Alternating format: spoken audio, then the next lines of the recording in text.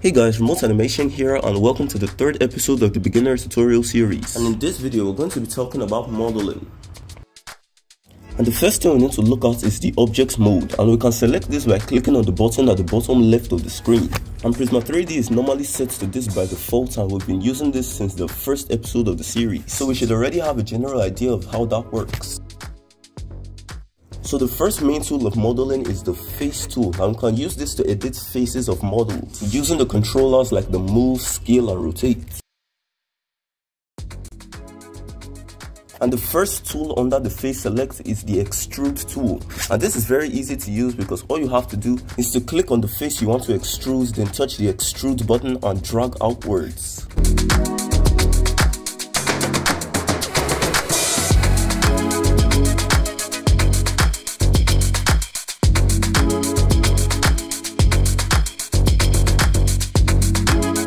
Another way to use the extrude tool to make hollow objects is to extrude a face, then make sure it remains at the same level.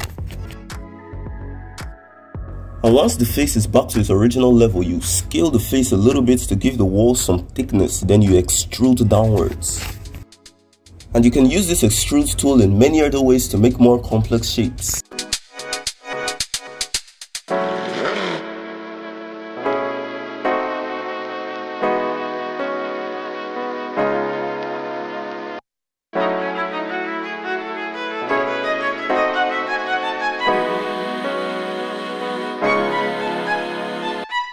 The next tool is the knife cut, and it basically makes a cut along any selected face. And to use this, you first select the tool, then you draw a line across the screen. And also try to remember that these tools also work with multi-select. And the next tool is the loop cut, and you can use this to make cuts that stretch around selected models. And for more precision when using this tool, try to remember that everything is inverted. So if you want a horizontal cut, you touch a vertical line, and if you want a cut that stretches vertically, you touch a horizontal line. There are only two tools under the line select, which are the connect face and the fill gap. And using this line connect tool, you can make a face between two lines.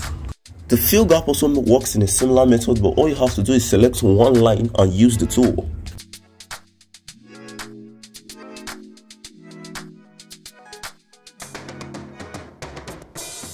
And lastly, we have the vertex select, and there are no tools under this except the delete vertex. And one thing you should know is that if you want to go into the 2D view, all you have to do is to double tap the screen with 2 fingers. And you can only navigate in the 2D view using 2 fingers, because if you use 1 finger, it will simply switch back to the 3D view.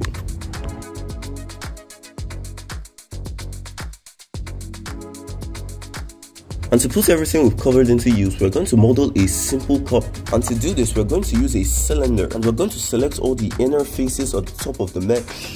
Then we're going to scale that out and take it up a bit to have a nice curve. Then we're going to extrude that down a bit and scale it a little bit to add to the nice curve effect. Even if it's not actually curved, Prisma 3D default shader would make it appear smoother than it actually is.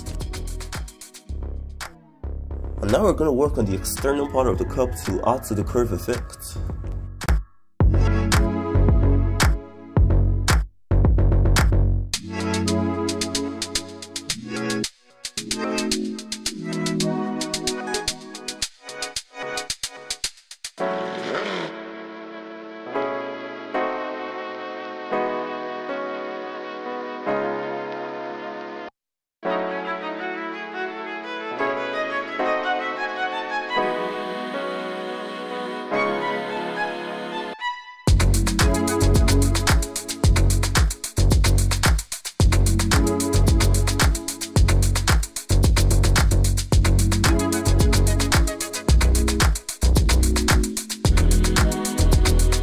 The modeling basics tutorial actually ends here, because everything I'll be doing from this point onwards will only be explained in a future tutorial. To make the final render look better, I went ahead to add in some soft lights and modeled in a spoon to place by the side.